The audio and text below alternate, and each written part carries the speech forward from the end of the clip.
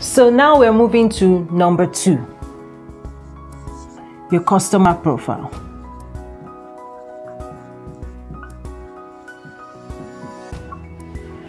Your customer profile is a representation of the types of customers you hope to serve.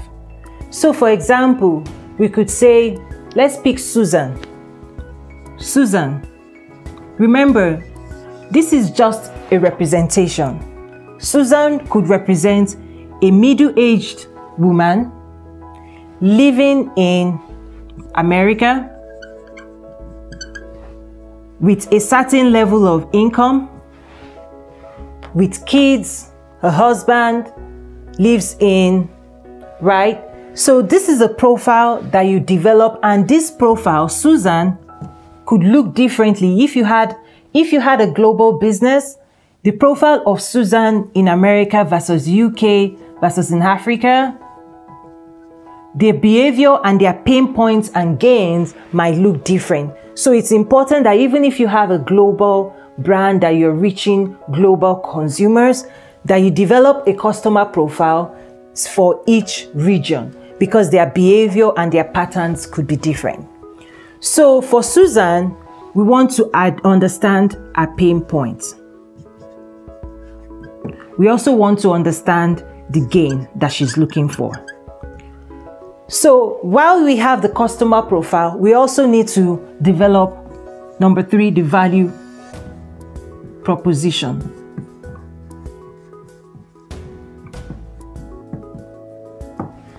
So let's look at customer Susan's pain points and gain with an example of a coaching business.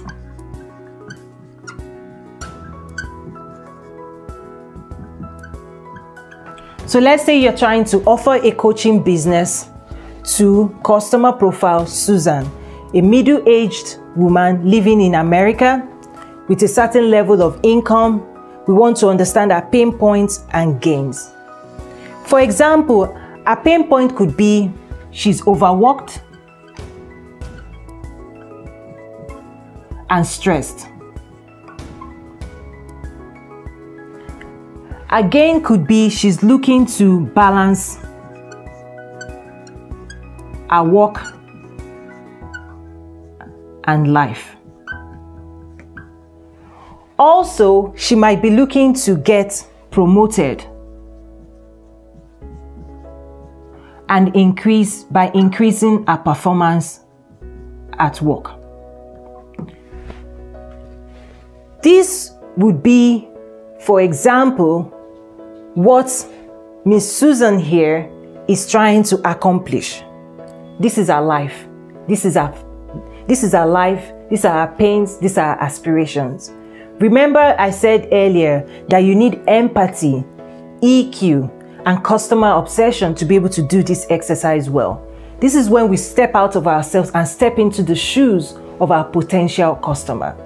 Understanding their needs is what would help us to recommend and develop our value proposition.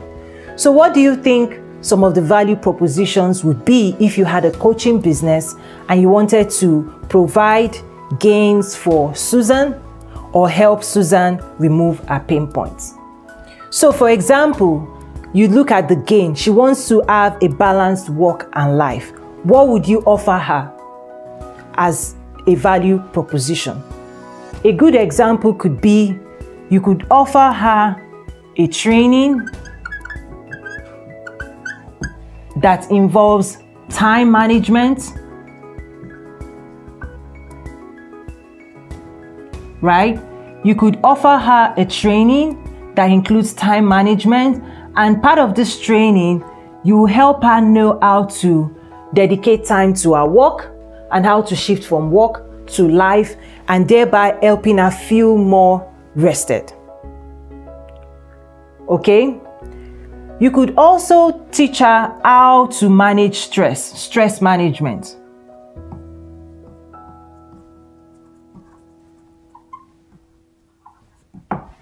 So basically, when you understand your customer, you can now start prescribing solutions. That is why when you put this side by side, it's so important to really flush out as many pain points as possible and then map what you propose to solve for them. One thing to also note is that your customer profile and your value proposition could be 1 to many, many to 1, 1 to 1, many to many. What I mean by that is one customer profile could be served with one value proposition, many types of customer profiles. So for example, you could have Susan, you could have Mr. Bob as well, with similar pain points that would also consume this value proposition. Also, you could have several value propositions for the same customer. So this is an exercise that you want to do for each customer profile that you're hoping to serve, and then work on your proposal to them. This is a very fun exercise because it helps you map your proposed solution to your potential clients. Now we're going to move on to the 4th phase.